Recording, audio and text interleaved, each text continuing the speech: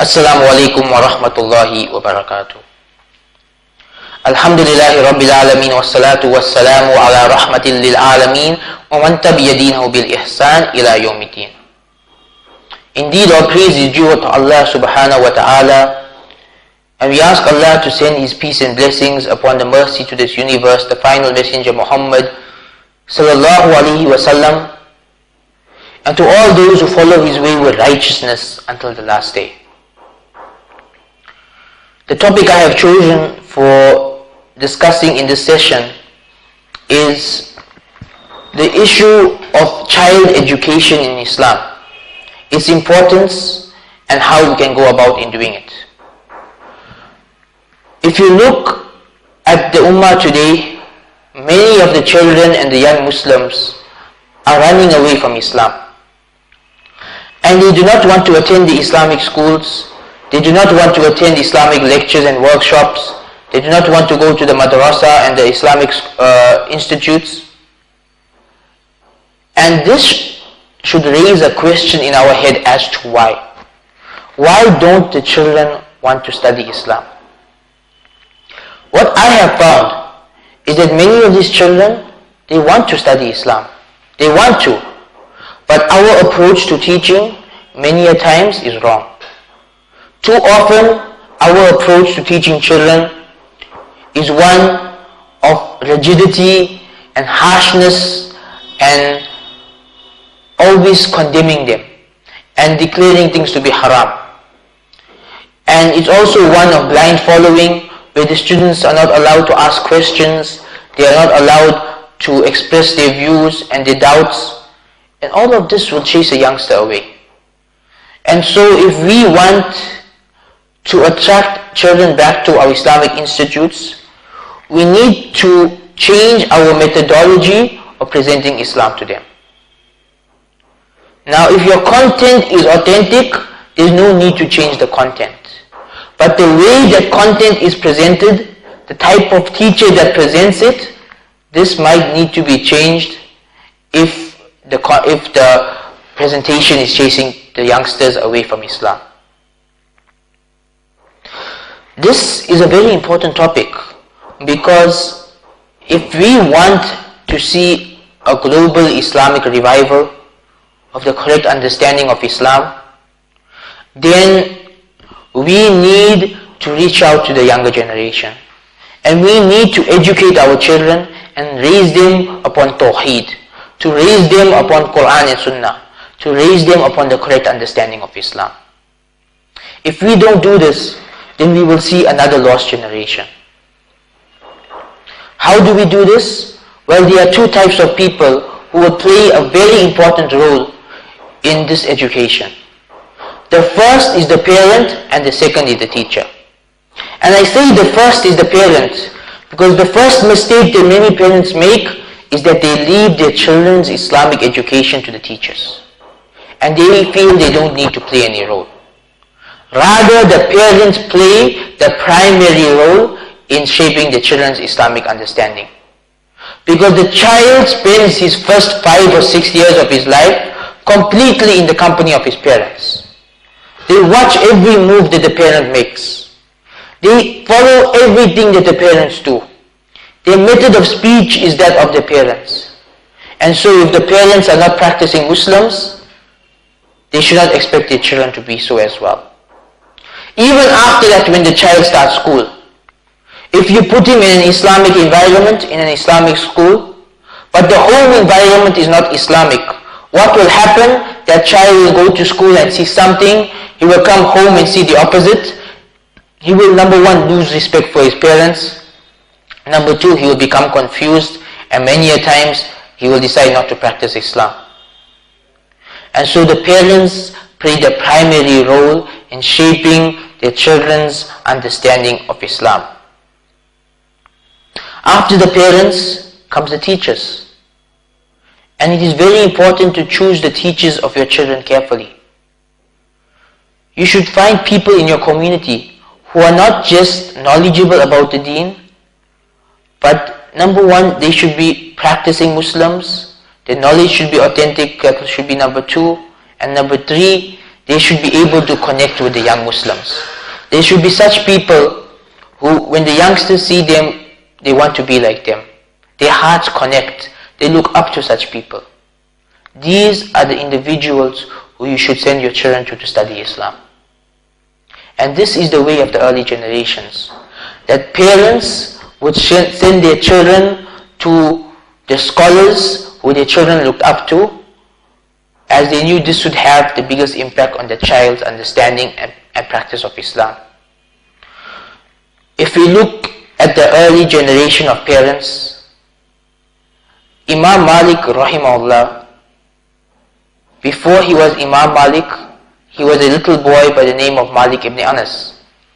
And his mother and father were both from a scholarly background. And they wanted their children to become scholars. So Imam Malik's elder brother used to spend a lot of time studying Islam. But Imam Malik, he was, as a youngster, as a child, more interested in songs, in singing, and in playing with pigeons. And his parents were very worried about him. So what did his parents do? Did they say, no, he's a child, let him do as he pleases. When he grows older, maybe we'll talk to him about being a good Muslim? No, they did not. His father called him and his brother together and gave them a little quiz about Islam. And his brother was able to answer questions more than he was. So all his father told him was, the pigeons have distracted you. That's all he told him. He wasn't harsh to him. He wasn't mean to him. He just told him the pigeons have distracted you. But this hit Imam Malik's heart. And it made him realize that he is wasting time and he needs to spend more time studying Islam. He was a child at this time. He wasn't even a teenager yet. He was still a child. He then, in another narration it is mentioned, he told his mother that, I want to be a singer. His mother, in order to discourage him from becoming a singer, told him that you don't have the looks to be a singer. Now Imam Malik was a very handsome man, but his mother told him this to discourage him from becoming a singer. So now the singing aspect was discouraged, and the aspect of playing all the time was discouraged. Imam Malik now himself made up his mind to study Islam. Look at the methodology of his parents. They weren't harsh. They never forced him to study Islam. They never beat him. They never condemned him. But with wisdom, they tried to indicate to him that they wanted him to study Islam. And so Imam Malik rahimahullah began his study of Islam. And when he began his study of Islam, it was his parents who chose his primary teachers. It was his mother who chose his teachers. And his mother told him to go to certain teachers. And she told him to study their character before he studies their fiqh. And so she would dress him up and tie his turban for him as a young boy, as a child, and send him up to the circles of knowledge to study Islam. And it was because of parents like that that this youngster became Imam Malik rahimahullah. That's the kind of parent we need today. That's the kind of parent that will create and shape a new generation of Islamic scholarship. Imam Malik was not the only one to have such a mother. Imam Ash-Shafi'i rahimahullah, he was orphaned at a young age. His father passed away when he was a child. And he was living in Gaza. But his mother, now a single mother, took him to Makkah. And she moved from Gaza to Makkah for what reason? So her son can study Islam. And when they reached Makkah, they did not have enough money to pay the Islamic teachers. But she wanted her son to study Islam. So they made a deal with the teacher that Imam Shafi'i would serve the teacher and do some of the work for him in exchange for him teaching Imam Ash-Shafi'i. Obviously at this time he was not known as Imam Ash-Shafi'i, he was a child by the name of Muhammad. So this young child Muhammad, he showed great intellect and he memorized the Quran in a very short period of time. And he even memorized the Muwatta of Imam Malik by the age of 9. And his teachers recognized his potential and his mother recognized his potential. And now he said that he wants to move to Medina to study under Imam Malik. He's still a child, but because of the training his mother had given him and the environment she had put him in, he now was looking for the best of teachers so he can study Islam. And so they moved to Medina and he began studying under Imam Malik while he was still a child, and he became Imam Ash-Shafi'i rahimahullah. Two people played a very important role in that. Number one was his mother and the good parenting that she had given him. Number two was the teachers that were chosen for him. The teacher that his mother chose in Makkah and the teacher that he chose for himself, Imam Malik. So for the younger generation to gain a correct understanding of Islam, it is very important that their parents play a primary role and that their teachers are people of high upstanding character, and also that they are people who have the correct knowledge and who the children can look up to and want to be like. Likewise, Imam al-Bukhari, his mother played a very important role in his life. Imam al-Bukhari, at one point in time as a child, he was blinded. He could not see any longer. But his mother would cry at night and make dua for him until Allah had granted him a miracle. In a dream, she had seen that his eyesight was restored. And when she woke up, and when he woke up, indeed Imam al-Bukhari as a child, his eyesight was restored. Not just restored, but restored to such a level that even at night he did not need lights. He could read under the moonlight. This was the type of eyesight Allah had given him. This was a miracle from Allah, given to him because of a righteous mother. A righteous mother who was concerned about her son. So the parents out there, if you want your child to be a good Muslim, you need to be their role model. You need to be a good Muslim. You need to make dua for them because the dua of parents is always accepted. You need to mold them and shape them in the right direction without being harsh, without being mean, without being judgmental, but to show them the right way, like how Imam Malik's parents did, and to guide them onto the correct way of studying Islam. And then we come to the teachers. Nowadays there are many Muslim schools who do not have a syllabus in terms of goals. They may have a syllabus of study for grade 1, grade 2, grade 3, grade 4, but there's no goal at the end of the day of where they want the children to reach. What must this knowledge take them towards? In many of these schools, Islamic studies is being taught just as a subject, like every other subject. And so the students study it to pass the examination. And when the examination is over, they have forgotten what they have studied. Because the higher purpose is not there. Those of you who are running schools, or who are teaching in schools, or who are in charge of the curriculum of schools, you need to work out your goals. What do we want to accomplish with the children who are being sent to our school? What level of Islam and Iman do we want them to have at the end of the road? And accordingly, you need to set your syllabus. If you want students who have the correct Aqidah, then the correct Aqidah must be taught in the syllabus. If you want students who have correct akhlaq and character, then the teachers need to have good character at all times. And the students need to be taught this in a structured manner. Because many schools always tell the students, have good akhlaq, have good character, have adab. But how and the methodology is not taught, and many times is not even shown by the teachers themselves. I have been to schools where even the Islamic studies teachers had such character that they used words I cannot say here on video. And the Islamic studies teachers would sit outside with the students and smoke cigarettes. and they would use vulgar language, and the students of that school were not much better. And when you would try speaking to the students to become good Muslims, what would they say? But our Shaykh, our Maulana also does this. So to those of you who are teachers in Islamic schools, realize your responsibility. You are the role model to these students. If you are smoking cigarettes, which is completely prohibited, if you study the evidences, I know some people say it is makruh, but the evidences indicate that it is prohibited.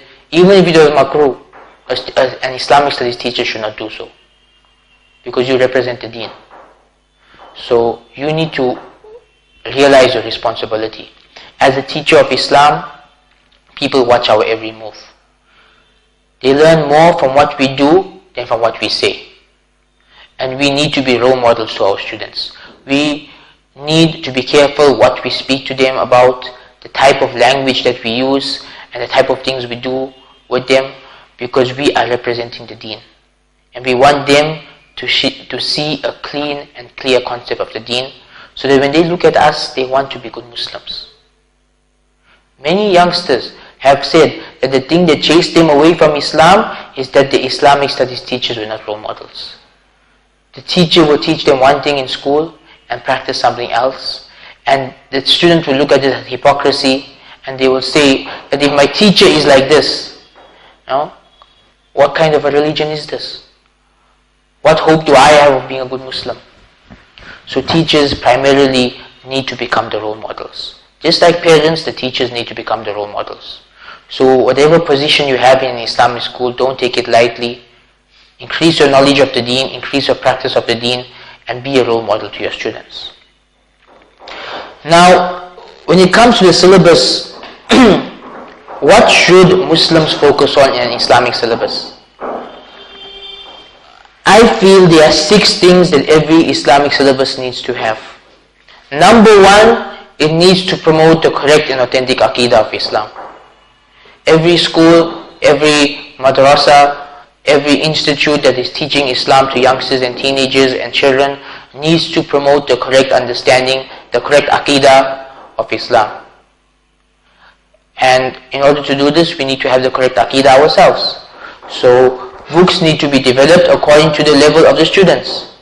Obviously, if you are teaching grade 1 and grade 2, you cannot teach them Aqidah Tahawiyah. You need to get hold of books that are on their level.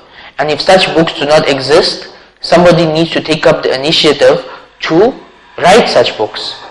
Aqidah for grade 1 student, Aqidah for 10-year-olds. Write according to their levels. Such books need to come into play. We need to have them in our institutes. Books of Aqidah according to the age group and level and understanding of the students. So number 1, our priority should be Aqidah. Secondly, we need to focus a lot on akhlaq and adab, on the character and manners of the students. This should be taught in various ways. Number 1, by the teachers themselves being good Muslims and showing good akhlaq at all times. Number 2, having a structured syllabus about it, with practical modern day examples.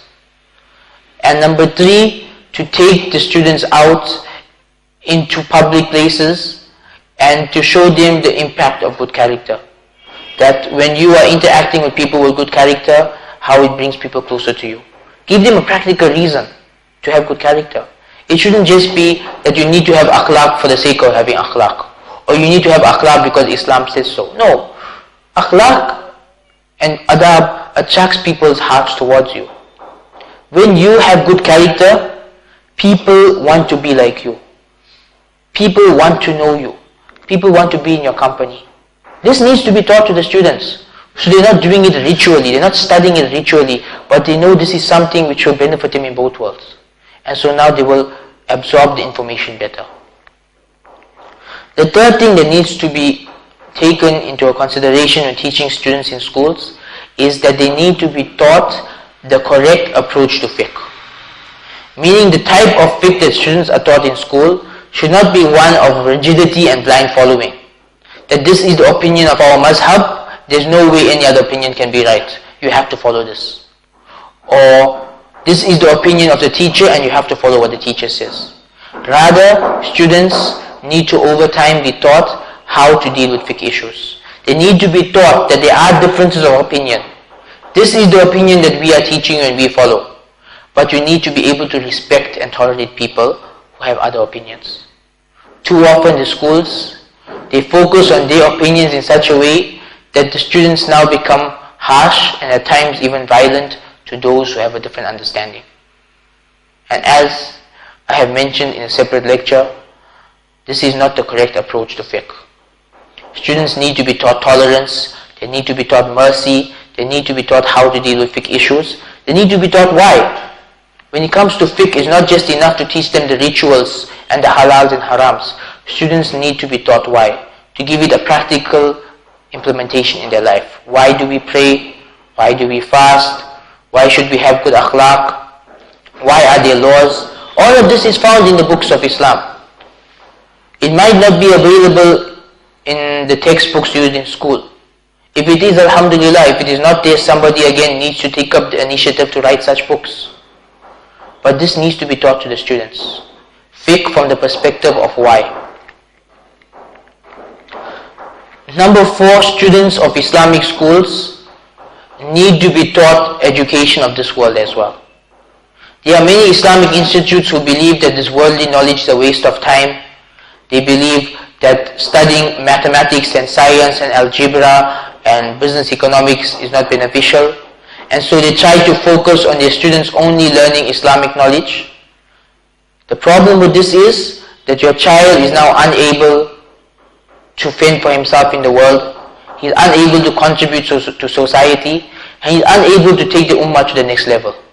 Because the ummah as a whole is in need of righteous doctors and engineers and media men and IT specialists and every field you can think of. We are in need of people in each of these fields who are righteous and have the correct aqidah. We need them if we want to revive the ummah, if we want to reach a level where the ummah is now independent and we have people in every field. This can't be done if we are stopping children from studying the dunya knowledge. They need to be taught the knowledge of this world, but from an Islamic perspective. They need to be taught English, but in an Islamized manner. They need to be taught business economics, but in an Islamized manner. How? For example, in business economics, the issue of interest comes in, the issue of mortgages comes in, the issues of insurance comes in, and in each of these things, the children need to be taught the Islamic perspective as well. So this knowledge should not be ignored, but it should be taught in an Islamic manner. So what we produce are a generation of Muslims who are specialists in every field, whatever field they choose to get into, but they are righteous, practicing Muslims, and they are now shaping that field and moving it into a halal manner. It is only because we lack Muslims who are righteous and involved in business economics to a large extent that the ummah has fallen into a state where we have to rely on banks that deal with interest. But alhamdulillah, in previous generations we now find Muslims who have studied these issues. They have studied finance, they have studied business, they have studied banking, and they have studied Islam, they have studied the correct aqidah and approach to fiqh, and now we have Islamic banking systems, Islamic investments, Islamic insurance all coming about because we have had people study these fields. If you stop children from studying these fields, what would happen? The ummah will not progress at all. So just as it is important to teach them fiqh and aqidah and akhlaq, it is equally important to teach them the worldly knowledge and which can help them to progress as an ummah. The fourth area where the studies of Islamic education need to focus on is the Quran. And here there are various aspects of the Quran. The students need to be taught tajweed, proper pronunciation of the letters of the Quran and the various tajweed laws. It doesn't mean every student should become a qari.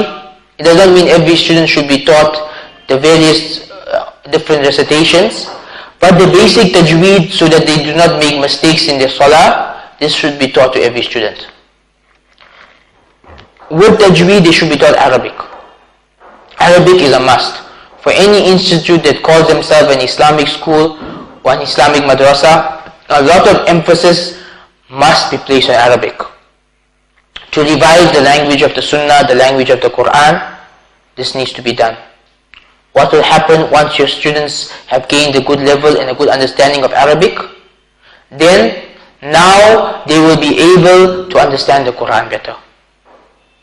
Which takes me to the third level, that the Quran in school should not just be taught for tajweed and memorization. Both of these are important, but also from the perspective of understanding. Whenever surahs are taught to the students in school, they need to learn the proper tajweed, they need to learn and memorize the surah, but with that they need to understand what does the surah mean, how does it impact my life, and what lessons can I take from it. All of this is equally important. So the Quran needs to be taught from all these angles.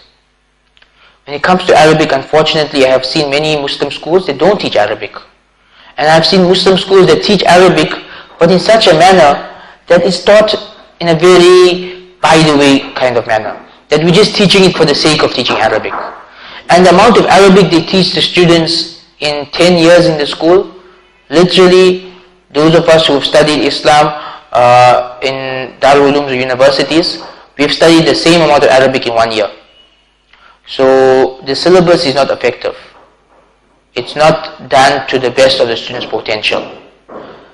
We need to develop or get hold of those syllabus which are more in keeping with the potential of the students, so that by the time they finish school they should have a firm grasp on the language, or at least a decent grasp on the language.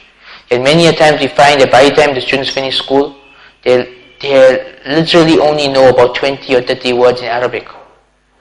And this, if they've been taught Arabic for 10 years in school, this is wrong. This means there's something wrong with our methodology. So Arabic teachers need to find the most effective methodology and syllabus for teaching Arabic so that they can get the most out of this class. It should not just be taught for the sake of teaching it, but once again, higher purpose, higher goals must be there. And finally, we focused on Aqidah, Akhlaq, Fiqh, Quran and worldly knowledge. The other area that must be focused on is Hadith. Students need to be taught Hadith. They need to be taught, number one, the importance of Hadith. And in order to stop them from being misled by the modernists and the other groups like the Quraniyun, we need to teach them why Hadith is important, how it was preserved, and the various arguments raised by these groups need to be answered, so that students of Islamic schools and institutes understand very well that Hadith is one of our primary sources of Islamic law. It is a source of revelation and it is something which we cannot ignore. This needs to be taught to the students. They need to be taught Hadith from a perspective of understanding those Hadiths that are important to them and memorizing the Hadith in Arabic as well. So perhaps Hadith books like Imam Nawawi's 40 Hadith, these type of books should be taught to the students. They should memorize the Hadiths, understand them, and be told to practice them in their lives. So these are 6 fields that need to be focused on in any Islamic institute aimed at children or teenagers or young Muslims. Obviously this is not the only things we should focus on. There are other areas of Islam, but I feel that if we do this much, if we at least focus on these 6 things, we will then produce well-rounded Muslim youth who will be able to lead the next generation forward as practicing Muslims. There are various resources that are available. For parents, you will find, alhamdulillah, in recent times many forms of Islamic media have been produced for children. So you can get hold of, for example, One Islam Productions have produced the Zaki cartoons. Baba Ali has produced some videos for children. Peace TV has some television programs for children. There are many resources out there. If you go out and search, you will find many of these resources which are entertaining but educating at the same time. And you will find for your youngest children, these can be the primary sources of learning Islam. Likewise, there are many Islamic books for children sold in the bookshops. Parents should get hold of them. At night, instead of reading them storybooks like Little Red Riding Hood and Cinderella, we should read for them stories from the Quran, stories from the Hadith. There are many books published showing these stories in a way that is simple for children to understand and to benefit from. So get hold of these children books and teach them to your children. For teachers in schools, there are many different syllabus being produced. We have, for example, in English, to teach the students English, there is the Iman reading series by Dr. Bilal Phillips. We have, when it comes to Islamic studies, Darul Uloom Publications has published an Islamic studies syllabus by Muawiyah Abdul Aziz. And IIPH has published a high school syllabus on Islamic studies by Dr. Ameenah Bilal Phillips. So these are being developed. These are good starting points, and you'll find that they might deal with certain grades or with certain of the issues that I have discussed, but not everything. There's still room for expansion, there's still room for more. We still need to develop Islamic syllabus for schools when it comes to business, economics and social studies and these various issues. We still need to develop these resources when it comes to other grades that might not be covered in these syllabus. So there is room for expansion. You can get hold of these resources, but we should try and develop according to our place and time resources that are more suitable. Sometimes, for example, one syllabus might be produced for Saudi Arabia, while different things need to be taught in USA or in the UK in certain issues. So accordingly the syllabuses should be modified. So this is something that should be an ongoing thing amongst teachers. We should, amongst students and teachers, that we continue to develop our syllabus, revise them and improve upon them over time. We should not just become stagnant and feel that we have Islamic studies in our school, we have Arabic in our school, that's enough, let the teachers teach it and let's carry on with life. No, these syllabus should be continuously revived, continuously reassessed and built upon and improved. This will keep this field alive, and again the teachers and parents need to realize the importance of the role they play in the lives of the children. We need to be role models, we need to be educated ourselves, and we need to be able to lead the next generation forward. So with that I would like to conclude, and I pray to Allah subhanahu wa ta'ala that He makes each and every one of us rightly guided and a means of guidance for others, and He makes our generation and the next generation a source of revival for the ummah. Through education we can revive the nation, and we ask Allah subhanahu wa ta'ala to add this to our scale of good deeds on the last day. Wa akhiru da'wana anil hamdulillahi rabbil alameen. Wassalamu alaikum wa rahmatullahi wa barakatuh.